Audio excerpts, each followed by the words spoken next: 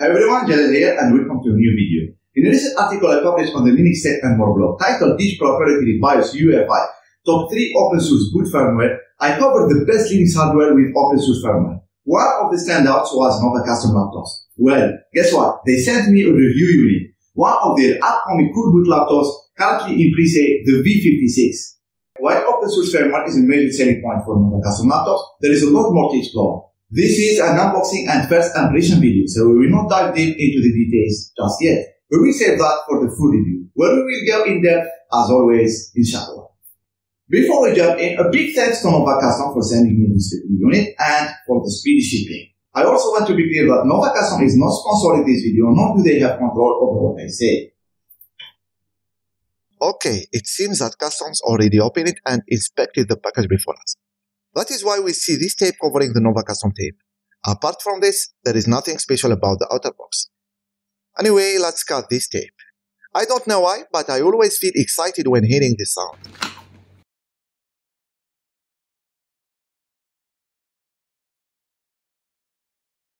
Interestingly, NovaCustom uses 3 packaging boxes to protect the laptop, unlike most companies that use only 2. Therefore, I can honestly say that the packaging is excellent. We need only the inner box, so let's pull it out.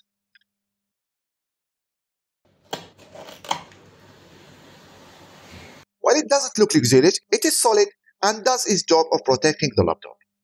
Now let's open the box and see what it hides.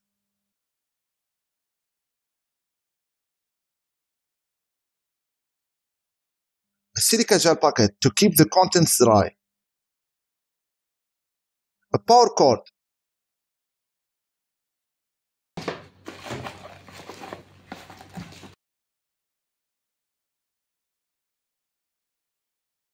A 90-watt power adapter.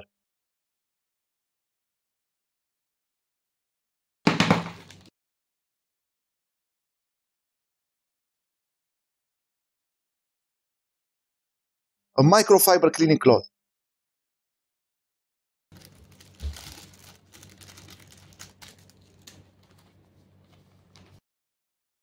A screw. A thermal pad for the second NVMe. A multi-language manual, which we rarely read.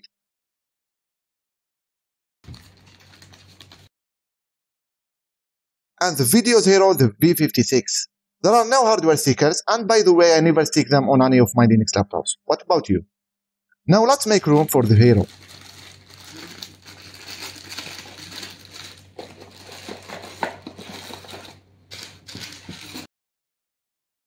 We still need to get rid of the white foam and the pink plastic bag before we can really get our hands on the V56.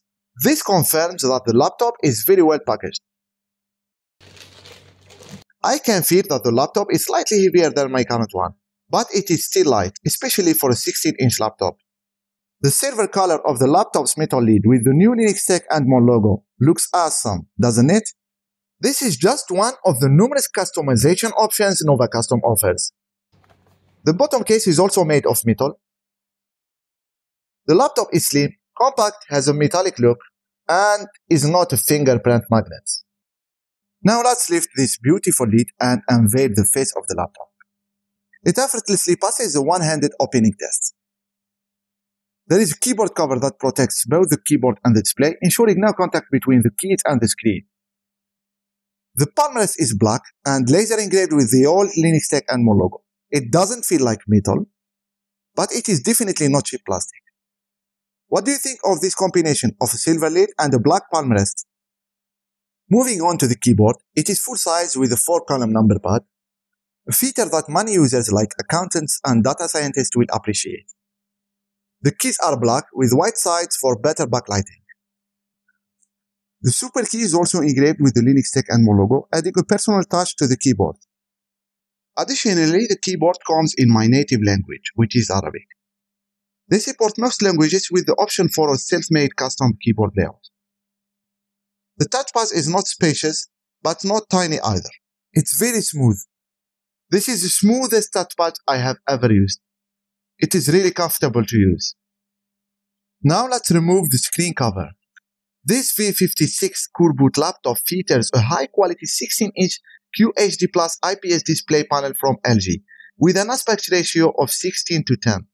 It has thin bezels, but the button bezel could have been thinner. What about pressing the power button to see how good the display is? The boot process is somewhat slow, because this review unit comes with a test version of the Sharp Coreboot. However, a stable version with fast boot times will be available very soon. And it will also allow us to change the boot logo too. Stay tuned for a video about it, and don't worry, NovaCustom has made the firmware update simple and easy, and your device will be shipped with the stable version, of course.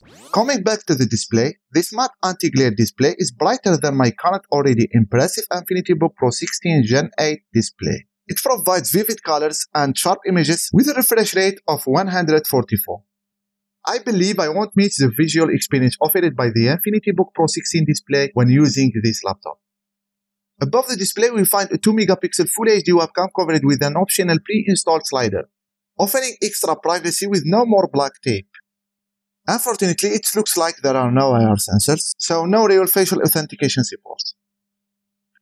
Switching to ports, the right side hosts the DC in jack, a USB 3.2 Gen 2 Type A port, a USB 3.2 Gen 2 Type C port, and the Thunderbolt 4 port.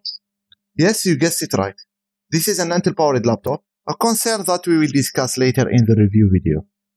On the left side, there is a 2-in-1 audio combo jack, a USB 3.2 Gen 2 Type A powered USB port, a micro SD card reader, and a Kensington security slot.